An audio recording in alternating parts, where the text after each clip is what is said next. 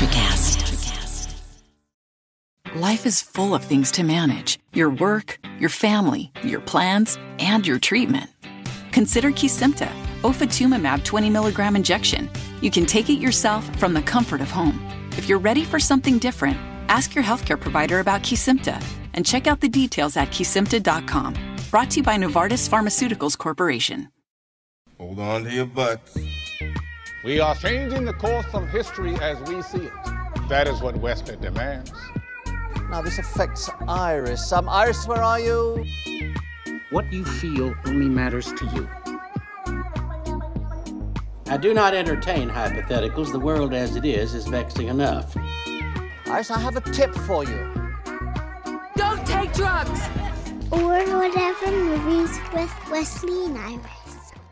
What up, and welcome to Or Whatever Movies. I'm your co-host Iris, and I'm here with my older brother, Wesley, and today we're discussing a foreign film nominated for both Best Foreign Language Film at the Academy Awards, as well as Best Picture in the main category, Ryusuki Hamaguchi's Drive My Car. Doraibu Maika. Which apparently is the phonetic katakana of the English words, Drive My Car. Drive My Car. Based on the Beatles song, at least the title is based on the Beatles hit. And I would have thought, well, maybe not the Beatles necessarily. It's a pretty widely used term, except for the fact that this writer also did a piece called Norwegian Wood, also a Beatles hit. Oh, so you're thinking it's not just coincidence.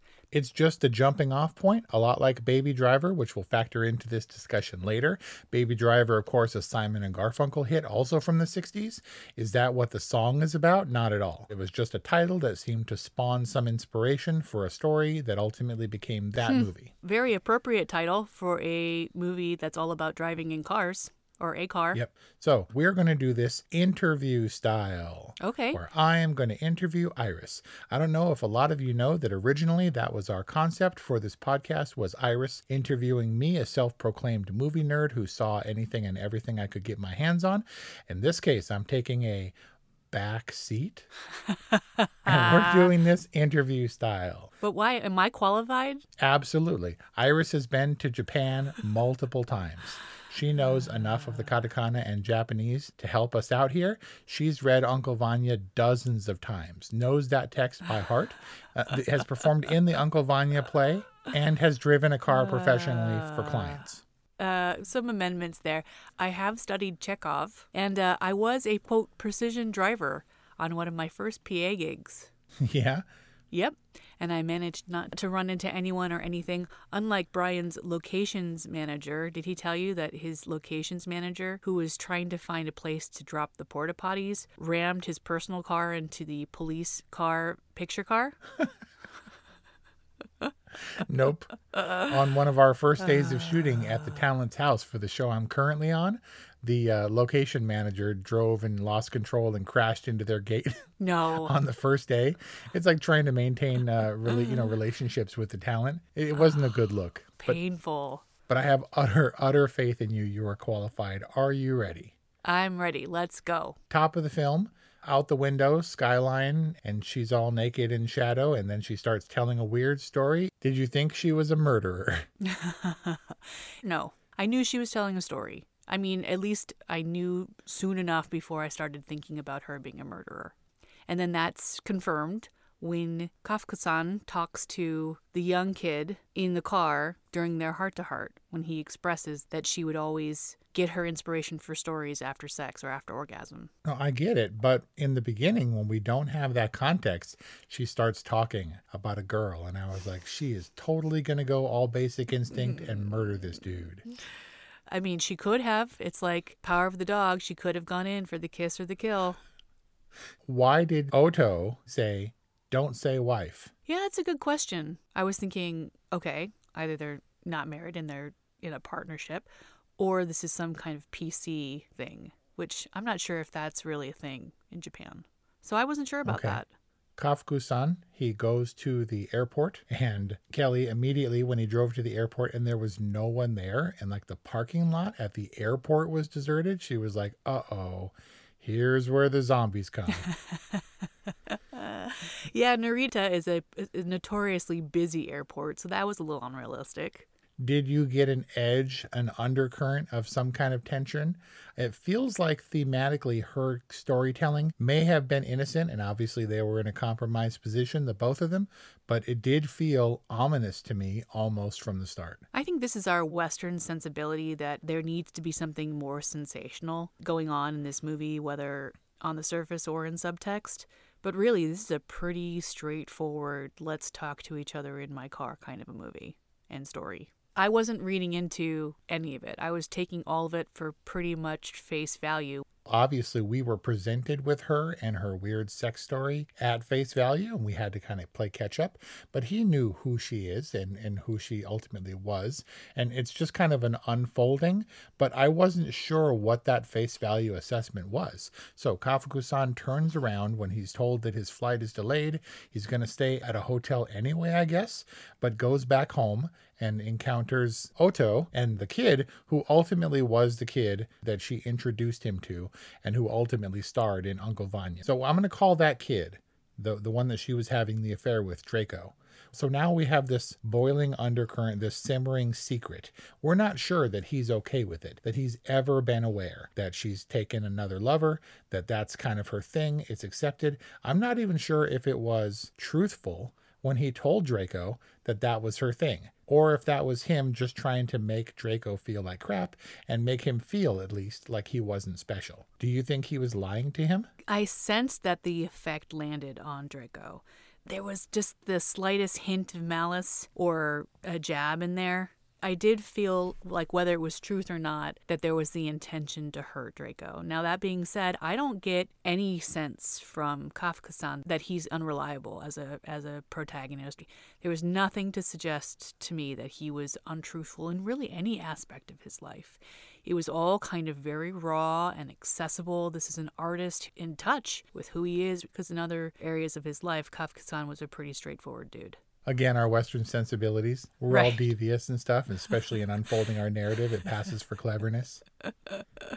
Right. So then when they're driving and they have this secret between them, or at least the audience and Kafuku-san, we know that what he knows and what he feels, at least we think we do. And then everything seems to be okay. They seem to be creatively supportive of one another. She records the dialogue, the opposing dialogue on the tape, and then he listens to that continuously. But still, all her storytelling felt ominous. The look she gives him in the car felt ominous, and I thought murder was one of the two of them was definitely going to die, and then she was dead.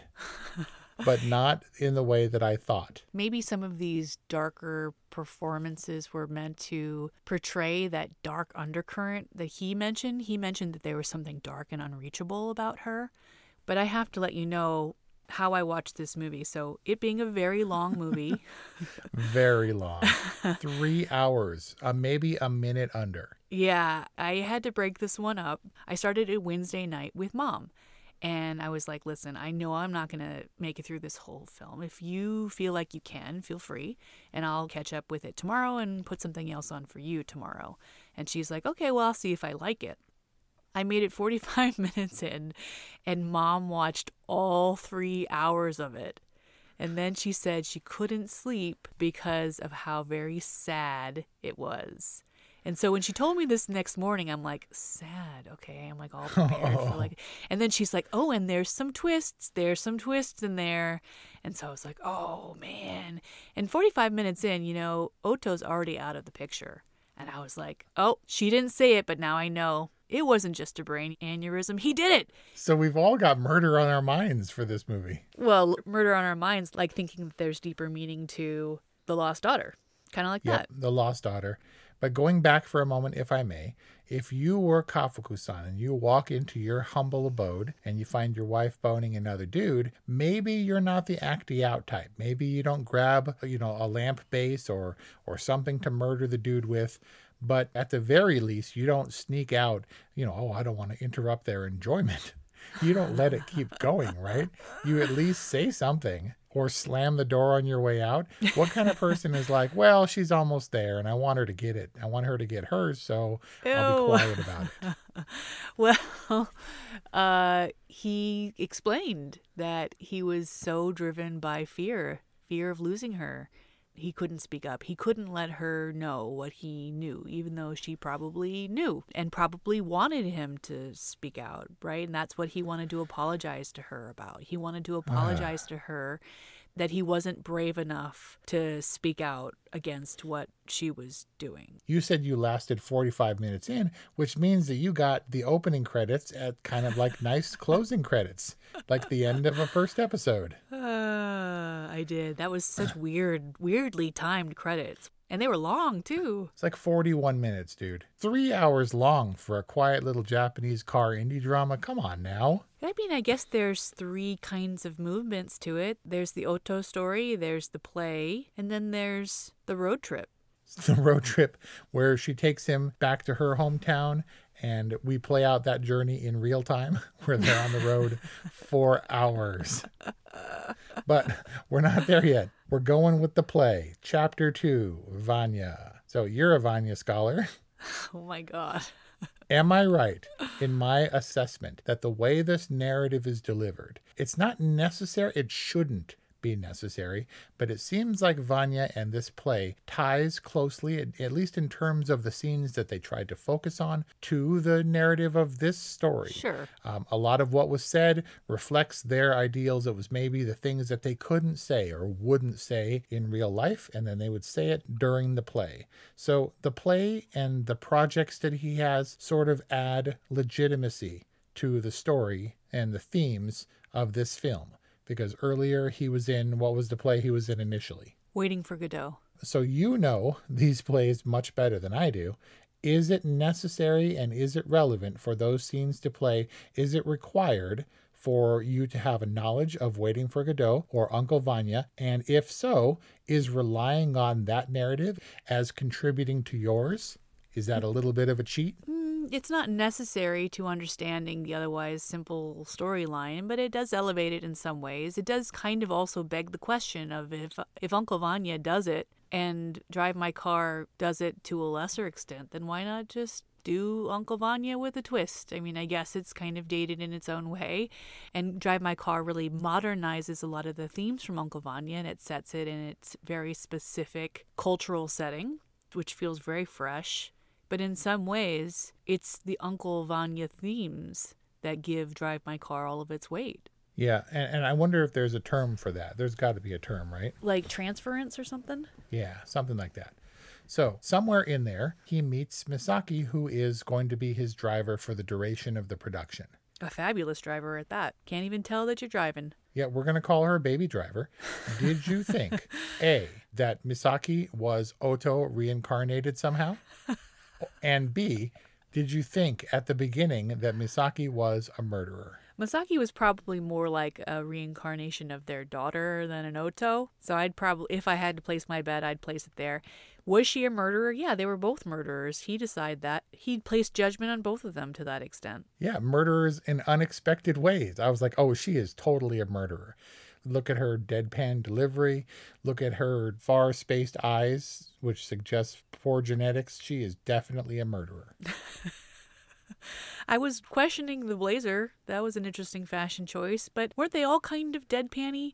I mean, in every conversation that he had with, like, the theater director and the theater owner or whomever those two administrative people were, couldn't you expect that at any moment they were going to, like, throw down? I don't know. I was trying to get a handle for these characters and which one of them were murders. I expected it would turn into a movie like that, but of course it didn't. Well, there was murder. There was. It was just a different kind of murder. But Misaki was a murderer twice over. Not only did she murder her mom, but she murdered Sachi, her only friend, the childhood component of her mother's fractured personality. That's really cruel to place double blame on her. Life is hard, but finding a really great podcast makes the days go by so much easier. Hi, my name is Blue Telusma. I'm a writer, an emotional intelligence coach, and the host of Humanize with Blue Telusma, a podcast where we believe that when you humanize everyone in the room, a great conversation is almost guaranteed. Join us every week here on Electricast as me and my guest co-hosts unpack big topics and interview even bigger personalities with a sense of humor and a dash of mischief. If you're looking for a new best friend in your head, we've got you covered. Electricast. TreacherCast. She wasn't a murderer, but you can tell how wounded she was. And she just opted for a very simple life doing something that she knew she was good at. And so he moves on, finds himself doing the play that his wife recorded the dialogue for, and then Draco shows up again. Do you think Draco was stalking him, and really to what purpose? Mm-hmm. Because he wasn't aware that he was caught, but was he sincere in saying that his wife's work was what drew him? Or was, I don't know, why was Draco following Kafuku-san? He was absolutely stalking him. I don't think it was as coincidental as he made it out to be that, oh, I just happened to look you up and I just happened to learn about this audition. Like, I think it was probably a little bit more intentional than all that. But needless to say, I think that Draco, aka Takatsuki, was less evolved as an artist and as a person. He can't say it quite like it is, like Kafka-san can. So he kind of gets around at ideas a little bit more. But what he reveals to Kafka-san and to us as the audience is that he was in love with Oto. He doesn't quite come out and say it, but he's saying other things like, what was she like in the day-to-day? What motivated her? Like, he's curious because he misses his lover. And this is a weird, immature kind of way to get closer to her by befriending her husband. So in the bar conversation, they both allude to knowing about his indiscretion, right? Which we find out later from the news report is that he was messing around with a minor. So his career was destroyed. He lost whatever show he had. He fell on hard times as an actor, as an artist. He turned to the theater and maybe thought, because I have some history with this family, that maybe this guy will give me a chance. He didn't expect to get cast as Uncle Vanya. And I thought that Kafka-san's justification or logic for having cast him was actually pretty decent. Although I think he had this weird, morbid curiosity about his late wife's sex lover, too. And that did bring them together in this weird, ironic kind of way. And Draco wasn't a bad guy. As you said, the nuanced perspective and narrative of his completion of Oto's story about the girl, as creepy as that was, made him out to be another perspective of his wife in a way that Kafuku-san was looking to understand. He contributed something valuable, wasn't a bad guy. And so I think when he killed that dude, which is bad, maybe it was justified. We didn't know it at the time. And I think they drove that child molestation thing home, or that statutory thing, or whatever it was, to kind of make him be a bad guy. He's out of the picture. We got to do a thing that's unequivocally horrible that will land him in the bad guy camp. Maybe it was necessary to firmly root him in the bad guy camp. This is the rock bottom that this kid needs in order to, have a second chance. So the Vanya production takes a curious turn, an international turn, where it's delivered. Remember, you and I were in London and we saw Turandot, and they had subtitles, which really helped me. Yeah.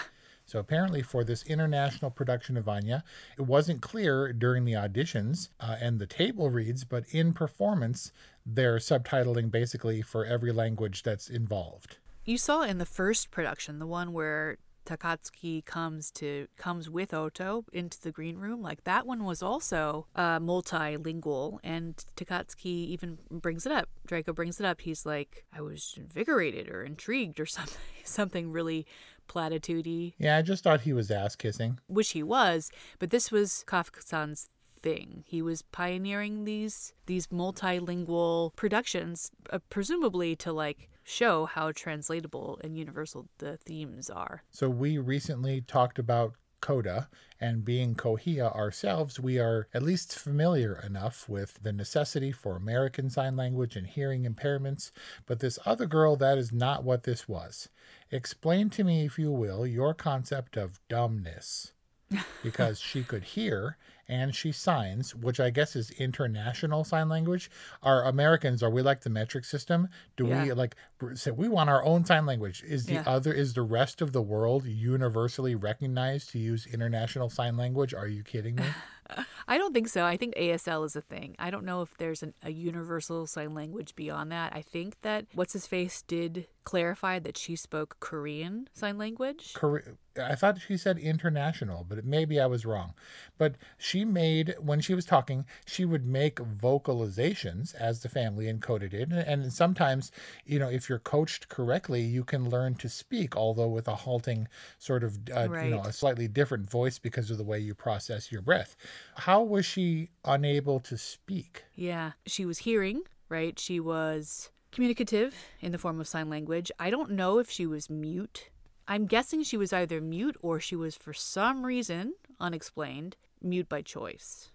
All I'm saying it was a pretty awkward dinner for sure, especially given that the other guy is blindsiding his creative director with the wife thing. I thought for sure Misaki was going to be revealed to be his daughter or his niece or something. Oh. So I didn't see it coming. I'm positive that you saw it coming, especially when he's like, wait, you speak Korean Sign Language? You understand it? And he kind of dodged the question. He was like, I have something I need to apologize to you about. And I didn't even get it at that point. Normally you would, but I'm notorious for not picking up on these things. It's like, show me.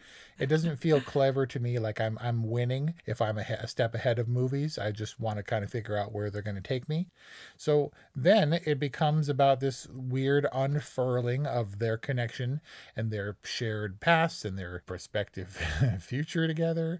And she takes him to the Hiroshima dump. But it very much felt like, to me, like this was the Colin Firth component of Love Actually, where he's going to fall for the employee. Tell me you thought that Misaki and Kafuku-san were going to end up together. I was really hoping against it like I was like Maui and Moana. I was like, please don't fall in love. Like that would just be really inappropriate. Yep. But I didn't think it would happen for two reasons. One, before they even got remotely intimate, right? They already set up that she's the same age as his daughter would be, right? And then secondly, this is Japanese. And that, I mean, you can have like silhouette post-coital creepy talk and the sex got kind of raunchy. I don't know. It just feels like it's either like really buttoned up or it's like kind of raunchy and there's not a lot in between. It's like a Japanese businessman, they're like either really uptight or they're like going completely insane at the bar or the club or whatever. Oh yeah, no, this is the three faces, the three Japanese faces. They're freaky. You just don't see it. So there was the dangerous game with Draco that they played in the car where I didn't know what the rules were, but they were opening stuff up and they were revealing stuff in front of Misaki. And he's like, she's cool. It's fine. She's not listening. Of course she is listening because they take the opportunity to go to the dump and climb the hill. And I thought for sure that when they parked the car and they're hiking up the hill to this mystery burned out house, this is totally where she's going to kill him, right? You didn't think so? This is my murdering spot. Right? This is where she murders everybody.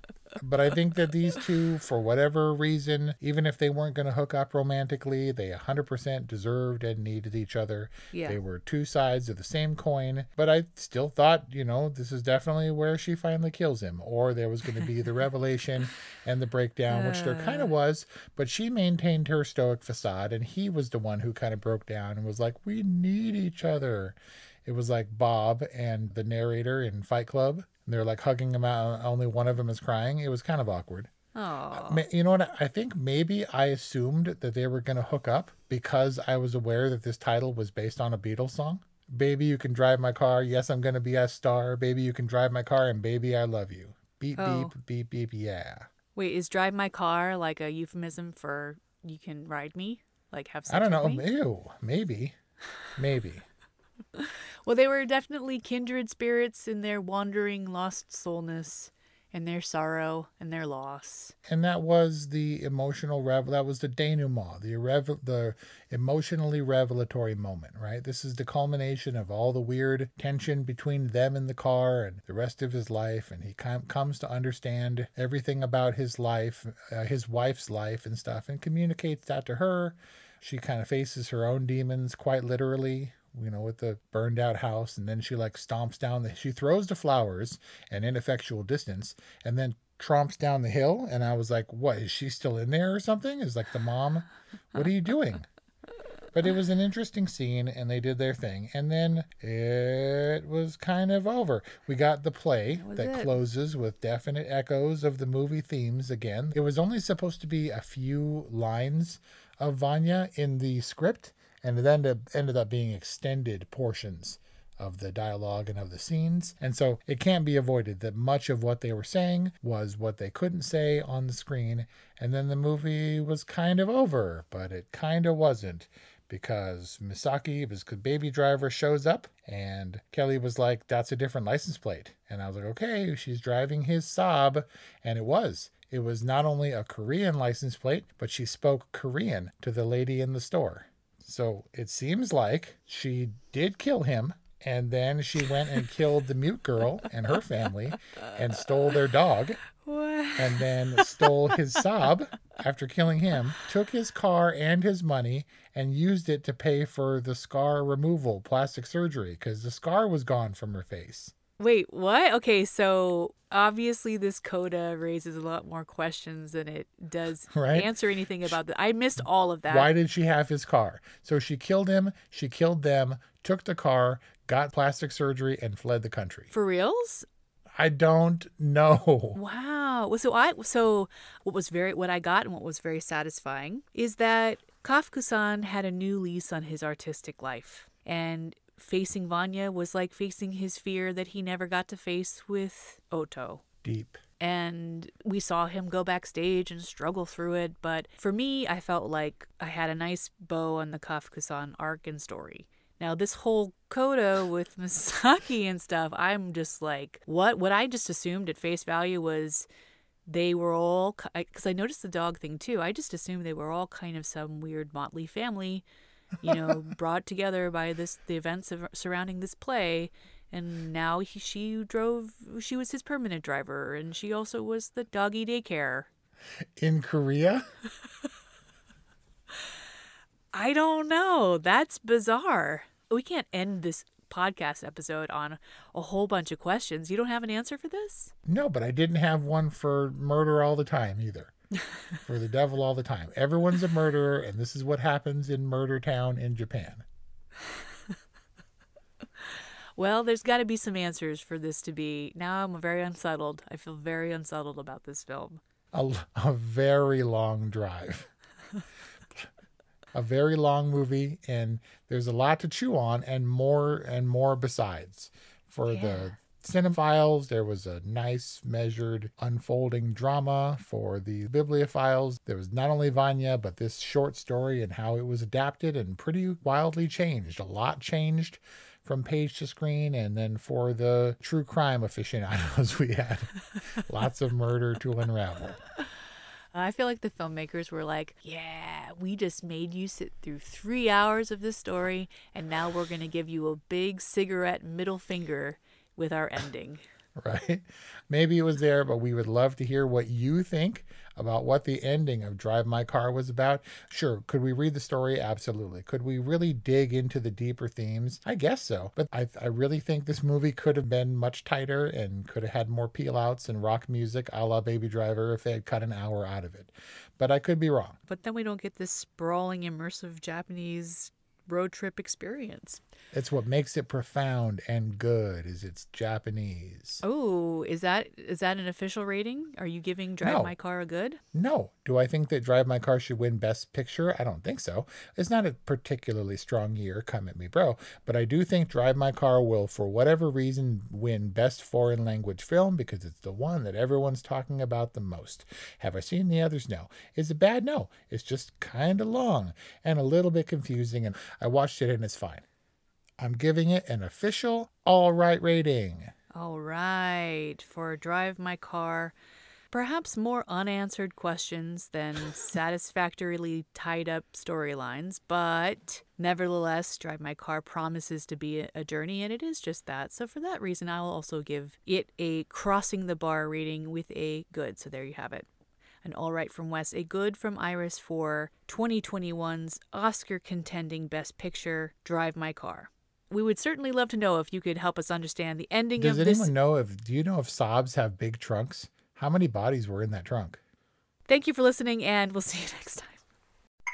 Hey, what's happening out there, everybody? This is Lawrence Ross, and I'd like to tell you a little bit about my podcast, The Lawrence Ross Show. Egomaniac. It's a 2-hour weekly exploration into my mind. I also do sketches, celebrity impersonations. You're out of order! And I also do song parodies. Not too shabby for a blind guy. Not only are you visually impaired, but you are geographically impaired. New episodes are released every Friday. Check it out on your favorite podcasting platform or listen to it here on Society 13 on Electrocast. Welcome to Ringside with Ray and Prince. My name is Ray Leonard Jr. Oh, is that the set? No, that's just my dad. My name is Prince Daniels Jr. Daniels again with a big home touchdown. On this show, we come to humanize athletes, entertainers, business executives. We're going to see what makes them tick. Tuesdays, 10 a.m. Pacific time on Spotify, Apple, Amazon, and wherever you get your podcasts. We'll see you there. Peace and power. Electrocast. Electrocast.